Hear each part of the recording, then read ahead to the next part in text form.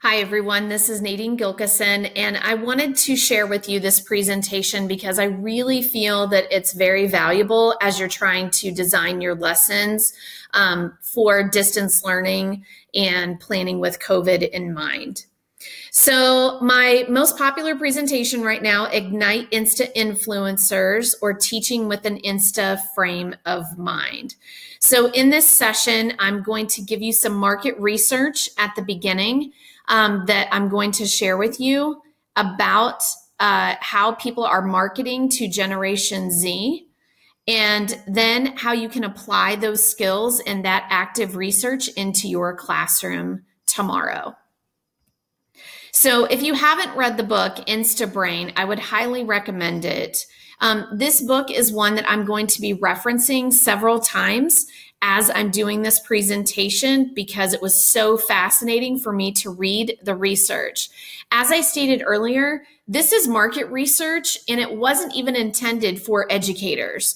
But I was totally engaged as I read the entire book and have it annotated, highlighted everything possible, and constantly thinking through the lens of education. So Sarah Weiss, as she wrote the book, she did a marketing research study, and she asked for participants to plan a trip using their smartphone and screen record their actions. Now, as she did this, she watched participants bound between no less than 6 apps on their phone, and she saw one girl plan a weekend girls trip to Nashville. No search engines were used, and in 10 minutes, the person was able to plan every moment of their trip, flights, hotels, activities, and even what outfit that they were going to wear. They found Groupons for activities, and they scouted the best food and nightlife. They searched popular hashtags and even analyzed photos on Instagram with precision. They looked at pictures of clubs. If they were slow and no line at 11 o'clock, then they simply weren't going to go there. And what was really interesting was that it was no big deal for the participant. They were not stressed at all while doing it. In fact, they even relished in it. So when we take a look at the different types of social media, I know you may have seen a graphic like this, but I do want to talk about specific ones on here so that you understand how teens are looking at each type of social media. So in Instagram, they find that as random inspiration, that kind of slice of life that is edited, of course. Pinterest, this one interested me because I didn't think that they still were intrigued with Pinterest at all, but actually they're very active in it. They make different Pinterest boards for inspiration in a specific area. They love YouTube, of course, for how-tos, DIYs, and whenever they want to learn something. Snapchat, they like for behind the scenes and raw footage of their life. Twitter is where they go to get their news, okay? And they use Twitter for announcements from fellow YouTubers, okay? Google is really simply used for finding facts, and they're using it for education. That's really their sole use of Google and that search engine. That was very interesting to me as well. Facebook, as we know, they always equate that to parents. Something else that's interesting to note is that the reason why that you're starting to notice that Facebook has added stories, those little snapshots that are going to disappear, it's based on marketing research, knowing that, any kid that is in that Gen Z or Gen Alpha, they are not going to want something to be permanent. They want, and we all know it's still out there, but they don't care. They want the option of that it can be actually gone in a certain amount of time. So that's the reason why Facebook has been trying to lure them back in by adding stories back in. That's the big reason why that Instagram and TikTok and also Snapchat are so popular with them, for those very reasons. So I think it's important to see the breakdown of the difference between millennials, Gen Z, and Gen Alpha. And the reason why that I think that it's interesting to see this, these are cited as examples from her book.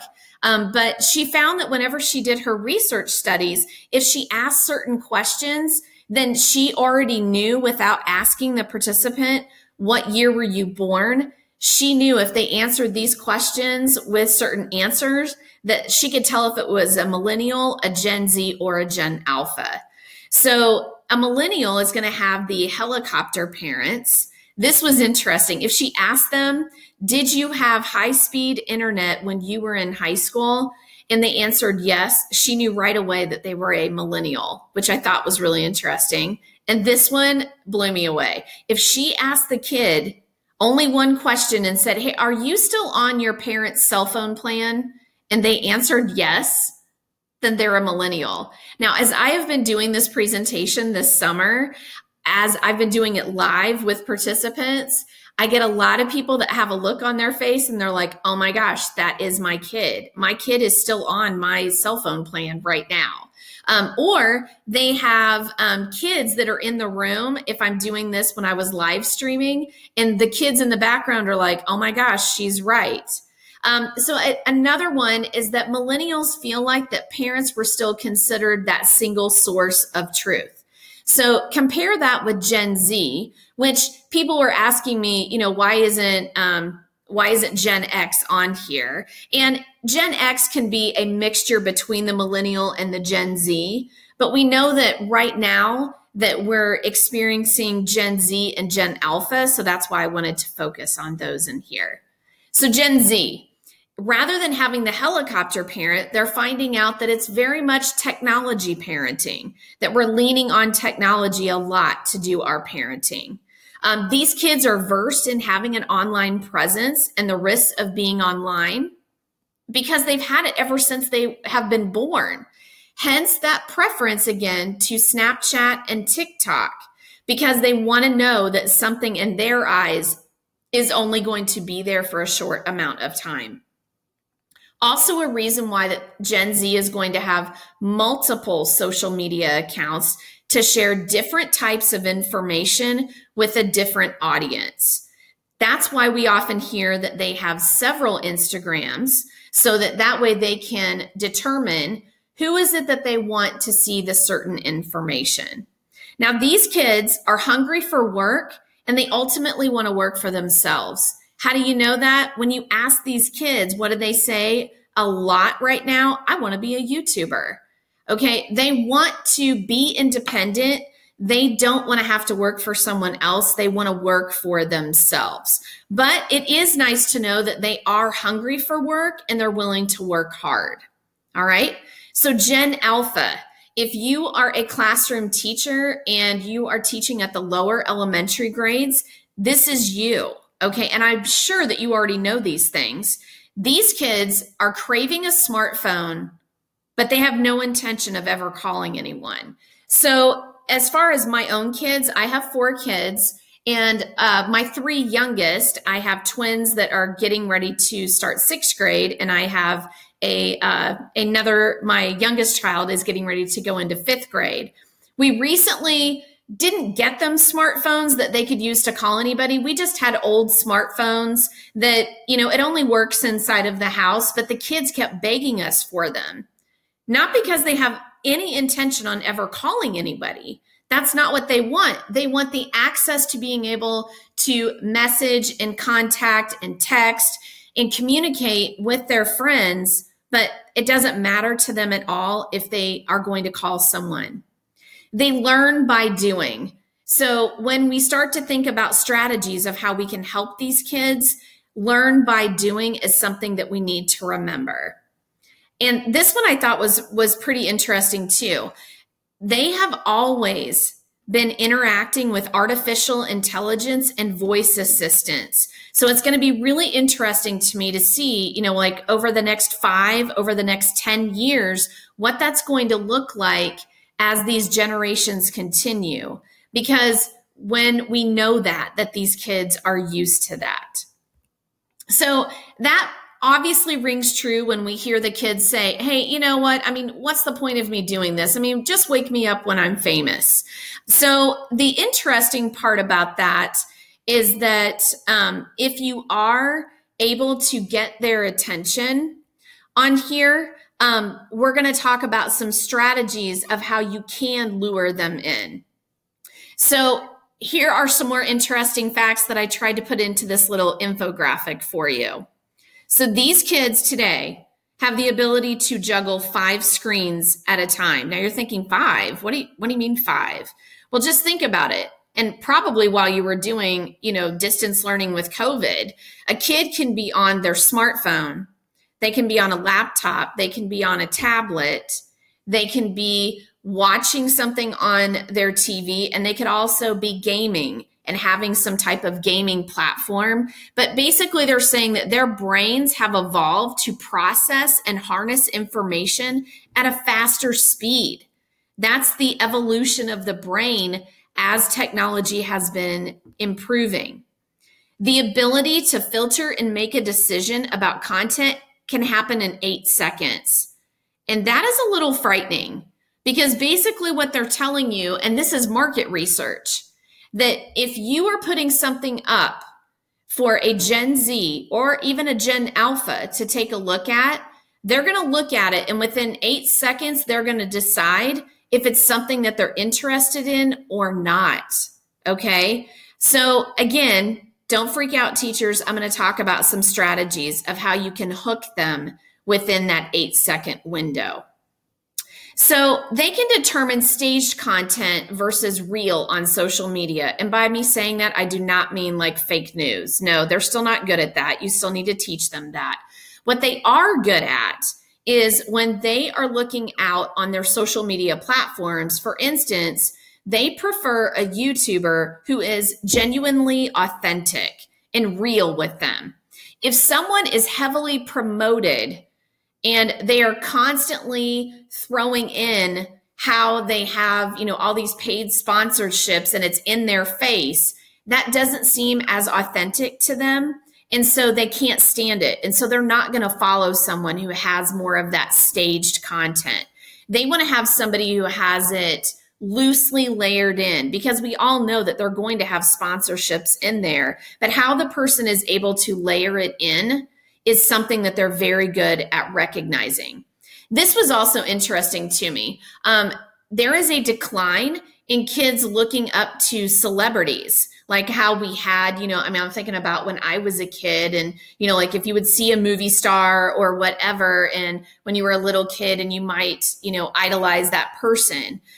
Instead, they're looking for someone who is real and authentic.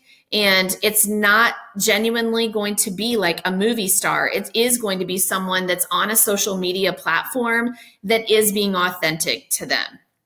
They're always looking to be inspired in some way. So the good news is that if you get their attention, this was really key to me. If you get their attention, then they do like a hyper focus mode, and then they are going to deep dive into something. So when they were doing this market research and they were watching kids, when they went into that mode where they were doing that hyper focus, if they go onto their social media platform and they find something that they like, they're then going to go, ooh, well, what else did this person create? What else have they done? Oh, do they have a YouTube channel? Oh, they do have an Instagram. I wonder if they're on Snapchat. Then what they're going to do is they're going to scroll through and take a look at all of the content that is out there and that is available to them. I'm going to share a tip that I actually got from my Google Innovator mentor, which is Matt Miller, the author of Ditch That Textbook. Part of my Google Innovator project is trying to build a brand for dyslexia. So I came up with hashtag dyslexic mindset, but I was struggling with how to market it and how to get enough content. And Matt gave me the best advice ever. He said, you have to do what we call stock the pond. So it really rings true to me when you think about this hyper focus. If somebody is really into your content, they don't want to know the one thing that you've done. They want to see all of it. They want to see all of your work. So that concept of stock the pond means that you're going to have enough content that someone could hyper focus and they can deep dive into your content. Because if you don't have that much for them to scroll down and see, you're going to lose them. you're going to lose them right there. So take that advice as I'm talking about this. So this was really interesting too. There is a giant difference to them between searching and browsing. So a search engine is going to give them precisely what they want. But teens don't like that. They like to browse. Now, if they need to get exactly what they want for the classroom, yes, that is, again, when they're going to use Google. But what they paid attention to is that this is the reason why you notice on the social media platforms that they have a discovery tab. You know, you think about Snapchat, you think about TikTok. All of these have that discovery tab. And the kids really prefer to do that because they're just browsing. They're just looking for some type of inspiration. Hey, it may not be exactly what I'm looking for, but you know what? I'm just in the mood to do that inspiration. I can scroll and scroll for hours looking at new content. They become desperate to cling on to one of these sparks that they find in that. So this part was incredibly creepy to me, but it actually does make sense. All right. So I, as all adults, I'm pretty sure, get totally creeped out that either when I'm talking to somebody and then I go out to Instagram or Facebook or something, and you know how we see those ads magically appear? It's either that I'm talking to somebody or I may have gone out and searched it, but now that I went to my social media, it's popping up and it's customizing those ads. We as adults get totally creeped out by that. But basically what they've found out through market research is that kids actually like that, okay? They prefer the personalization and it's not creepy to them. It knows you because you let it know you and it's telling you what to click. And that's terrifying because that means that the generation is dependent on it to find out what interests them. Rather than them using their own brains to go out and find that, they would rather rely on artificial intelligence to go out and decide for them what interests them. So again, that probably totally creeps you out. I know it did for me, but I have to acknowledge that research and know that research as I'm an educator and I'm thinking about how I'm planning my lessons. So they are natural analysts.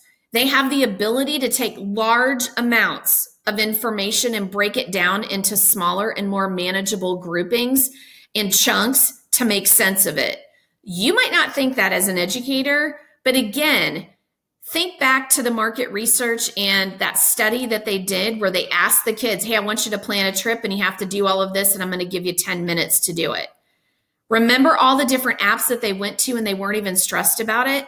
That's because they are natural analysts. So play into that feature when you are designing lessons, and we'll talk about some ways to do that. So you need to understand that every time that a kid is looking at their social media, they're filtering their information into 3 buckets. And when I read this, really honestly, everybody's doing this. We're all filtering our social media information into 3 buckets. Bucket number 1 is inspiration. This makes me feel motivated or interested. Bucket 2, education. Okay, I learned something new. I learned how to do something. Or it's going to be bucket 3, entertainment. This is something where, hey, I'm going to zone out while binging on YouTube and Netflix. I mean, we all do that. Okay. So that is really information. That's really good information to know as you're trying to design lessons, that these 3 buckets exist. So by now you're probably thinking, oh my gosh, well, what in the world can I do? So if schools, educators, and educational institutions aren't going to take a look at this market research, they're going to find it challenging to cope with the demands of Gen Alpha children if you don't try to update yourself and think about new approaches to education. So you're probably like, okay, what is it that I can do? All right. So one of the biggest things that I learned in this book, and remember, this book is not intended for educators, but the author actually has a whole section talking about Quizlet. And I was like, what? How did this happen? And she said what she found out from students is that Quizlet is one of the most revered, most popular apps out there for teens. Why? Because it enables students to list and study flashcards of information. It even has lists made by other students that are taking the same class as them, if they're in their school or not. It doesn't matter. It gives you really that new meaning to social studies, okay? They actually interviewed students and asked them, why? Why is it that you like Quizlet? And one of the kids was making comments and saying, well, I love it because, hey, if a teacher is going to give me a review study guide to get ready for a chapter assessment, I can use theirs. But a lot of times there's going to be questions on the test, so I need more. I crave more. What else is out there? What are the other possibilities of things that could be on that assessment? I'm going to go to Quizlet. I'm going to go to Quizlet and I'm going to see maybe there's another teacher that's out there that's already made a review for this class. There could be a student who made a review for this class. Again, it doesn't matter if they're at your school district or somewhere else across the country, across the globe, okay? But then you want to stop and think, and when they asked the kids, it was like, wait a minute, what if you study it and you get a bad grade because you picked the wrong Quizlet to study? And these kids' response was, well, then I keep track of that and I know never to use that person's again. But if I did well on the quiz or I did well on the assessment, then I start to track who the important people are to follow. So holy cow, if you're not using Quizlet in your classroom, honestly, it doesn't matter because the kids are using it anyway. But if I were you, I would definitely be checking out Quizlet if you aren't using it in your classroom. So speaking of which, crowdsourced learning on the go is what they prefer, which makes total sense to me. What the kids are telling us is that, hey, if it's crowdsourced, which means if I can go out and not only study one person's materials, but others. See, I want you to think about these popular applications that teachers are using in the classroom. Quizzes, Kahoot, Quizlet, all of these, Gimkit. When we're using all of these, they were designed for teachers. So teachers can create all of these review decks. And so then we can see what else is out there because it is crowdsourced. Well, kids are smart. They're using it because it's crowdsourced and they're tapping into that potential as well. The other thing that all of those items share is they are a mobile smartphone app. And the kids don't want to carry around a laptop with them. So it has to be device friendly because they want learning on the go. They want it to be anywhere that they're at.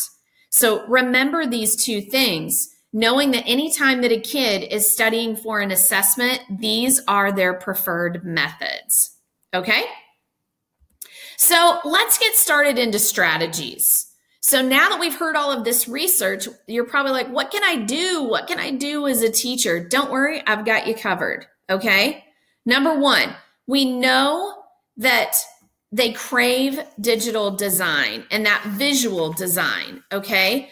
Why do we know this? Because think about their social media. Grabbing the attention of visual Gen Z means that it's got to have eye-catching graphic design in a presentation and video. Why? Because social media is mostly visual. And they have Gen Z in their mind whenever they're creating those designs. An influencer is paying someone to look professionally designed with specific colors and font choices. They know that they've got 8 seconds to get their attention, and by gosh, it better be with a visual design, okay? So how can you mimic that as a teacher? I don't want to overload you with tons of different options, but I've got a few here to get you started. Canva is one site that you can use. It's basically going to turn you into looking like a really good graphic designer because it tells you, hey, here's a good font that goes with this. Here is an image that looks great with this, and we're going to package it all for you, and now you can use it. Okay, so that's one option. Adobe Spark does the same thing as Canva. And I'm going to be honest here, I actually lean on Adobe Spark more than Canva. Not that I don't love Canva, but Canva kind of has like this mix of it's a freemium. It'll say, you can do these things for free. Ooh, but look, you can use this graphic. It's only $1 for the graphic. Oh, you want to save this? Well, now that you've chosen these graphics, you're going to have to pay $1 or $2. And so I can't stand that, but I don't want you to know, I want you to know that it is an option that's out there. Adobe Spark lets you do the exact same thing, but it's all 100% free for educators. So that's why I'm telling you I love it. Unsplash. Anytime that I create a presentation, I'm always using Unsplash for the backgrounds. I cannot tell you how many times that people come up to me and they're like, oh my gosh, do you do like photography on the side? Is that how you get those backgrounds? That's so sweet, but no, I don't do that at all. I use the Unsplash Chrome extension. Okay, you can Google it. I'm going to give you a link in a minute that's going to take you out to another presentation that's going to give you all kinds of goodies.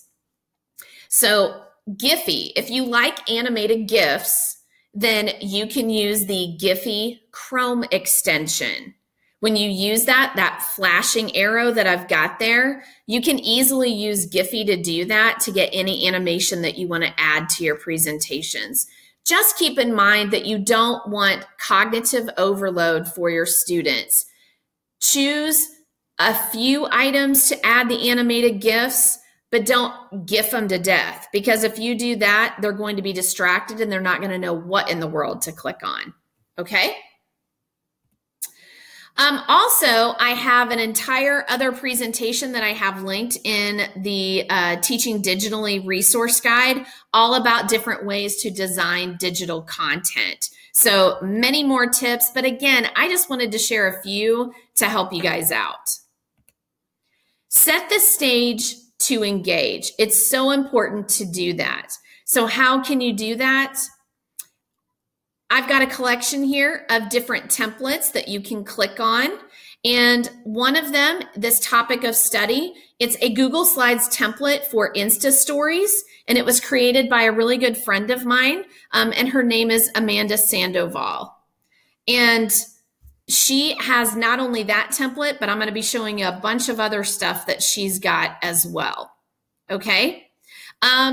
TikTok style experiences, you can do that with Matt Miller, and I've got a link directly to the template inside of my presentation. I've also got fake social media templates that you can use as well. And don't forget about Snap Camera. You know, kids love Snapchat. Well, now you can use the filters from Snapchat on Google Meets, on screencasts, on Zoom calls. All of those things are going to set the stage to engage. So all of these templates are free to use. Allow them to curate. So let that sink in. Every time that you are creating your lessons, we as educators are curating the most popular resources that we want to go out to our students. But remember how I told you that they are natural analysts and they can analyze information and put it into chunks? Think about how they are rapidly filing all of the different things that they like in Pinterest and in Instagram and all of those different places.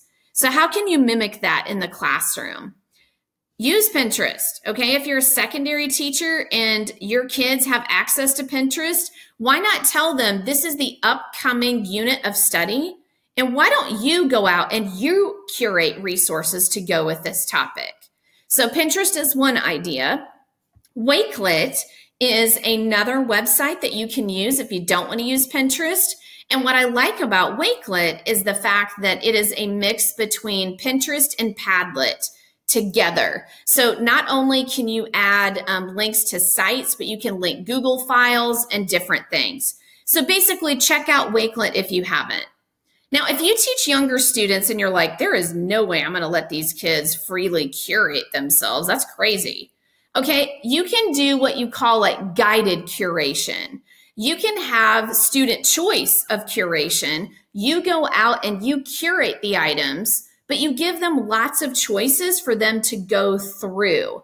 So it's a sheltered form of letting them curate. You go out and curate for them at the elementary age and then give them those choices. Make it worthy.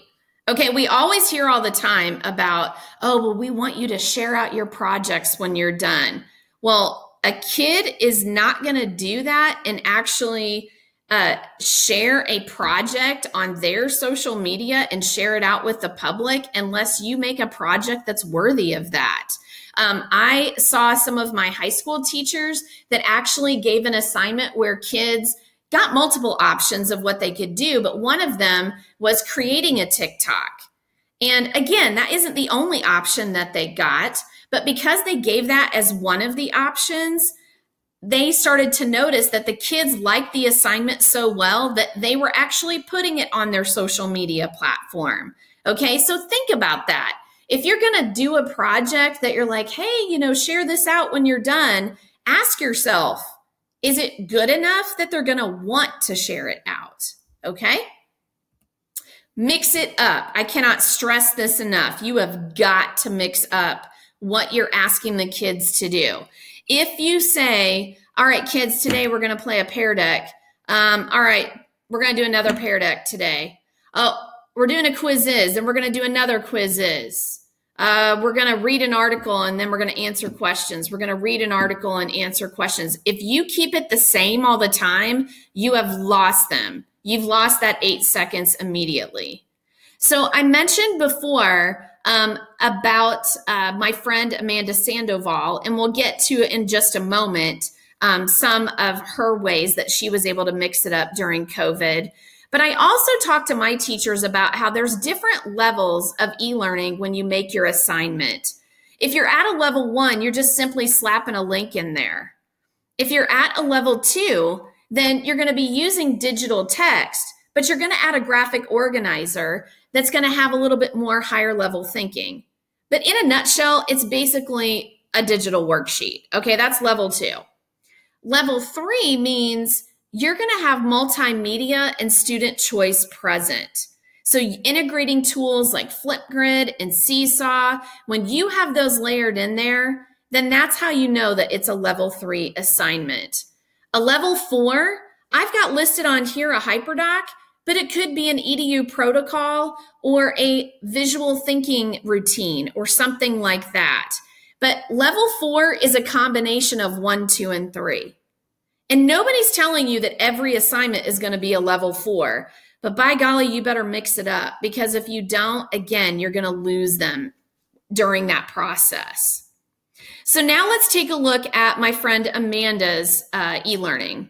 So when I click on this, it's actually going to take us out to her e-learning, which I want to show you on here. So let me have it pull up.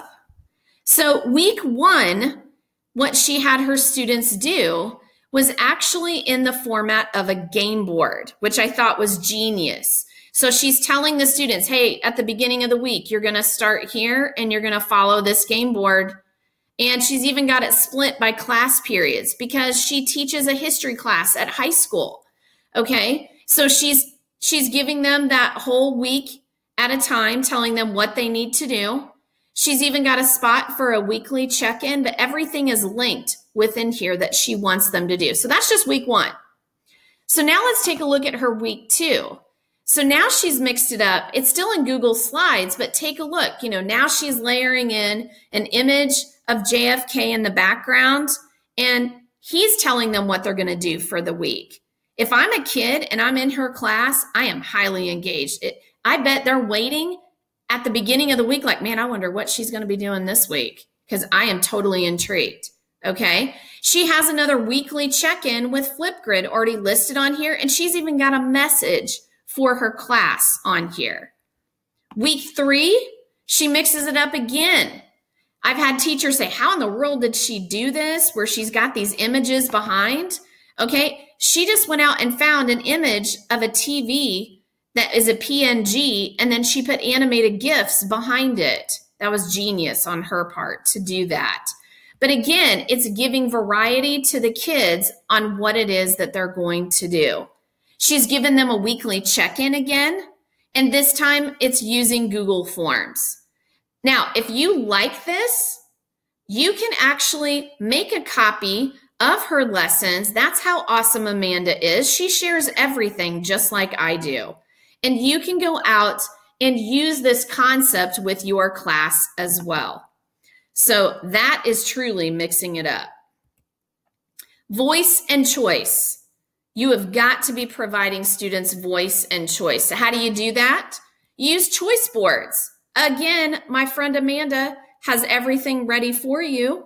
Okay, so if I tap this link, it's going to take you out to a document that has all kinds of information about choice boards. She's helping you out here. You can choose different boards that have already been created. How do you use a choice board? She's got you covered there too. You want a template? She has that for you there too. Oh my goodness. All kinds of inspiration, plenty of things for you to check out. Again, all free. That's why I love Amanda. You're awesome. She has another template in here of a choice board that you can take a look at. And I really like this one too, because it can go with any topic. And she's telling her students, you're going to read this, you're going to watch a video, you're going to do some vocab. But then to show your learning, you get choice. Create an infographic, a digital poster, a photo bento, or create a sketch and tell. And she's given them the slides that they need to do that. Again, you want to use this? You get to. Just go to File and make a copy. So that way you're not messing with her original. Okay? So choice boards are awesome. Play the game. All right? These kids love having their influencers layer things in different social media platforms. I learned this in market research as well. A really good influencer will put one thing on Instagram and then tell them, hey, if you want to find the next clue, then go to my YouTube channel. Oh, now you're on my YouTube channel. Now, if you want to find the next clue, you're going to go to my Twitter. Okay. Then you could branch out to another social media platform, to TikTok. So how do we emulate that in the classroom? There's some options here. We can do Goose Chase. There's a link in the presentation out to it. It's where you can create your own digital scavenger hunt that you want your kids to do. Breakout EDU is a popular platform that people use. There's tons of free digital breakouts that you can do that are just like going to an escape room, but digital. Okay, kids are loving these right now. I also have an image of GimKit. And there's a reason why that kids are actually preferring to play GimKit over Kahoot and Quizzes and a lot of these other tools. Number one, a high school kid made it, okay? And it's gamified in that the kids are playing for money, and that's why they are really attracted to that platform. So those are some options for you to check out. But as always, we have to be aware of their weaknesses. We know that they are very weak on social emotional skills, and that's the part that we're going to have to make sure that we're giving them the supports that they need for it. Because they are so heavy into digital, they need to have these supports. Because as I said with Gen Alpha, they don't want to call anybody. They want to be able to just converse with people through text. And think about our society, and we are really getting in that direction as a whole, not just Gen Alpha. And so that's why we're seeing more of our problems with our social emotional awareness. So keep that in mind when you are planning your lessons and what you want them to do. So before I get ready to wrap this up, I want you to know that on Netflix and on YouTube, there are some really good documentaries. About a year ago, Netflix released Social Animals, and I watched it. It's going to make you cringe, cry, and laugh all at the same time. Again, no matter what, especially if you're teaching at the secondary level, you need to know these kids and you need to know what they're going through. And Social Animals shows you the good, the bad, and the ugly with social media. But there's also other documentaries that I found online that I've been able to take a look at. And I feel like all of these are a must-see for you guys to understand this generation. Again, on the slide, you're going to get access to the presentation, and I'll also drop it into the description so you can take a look. All right, I hope you enjoyed it. I know, again, this one really rings true for me, and it means a lot to me because I feel like you need this research to help you in the classroom. So thanks so much for watching.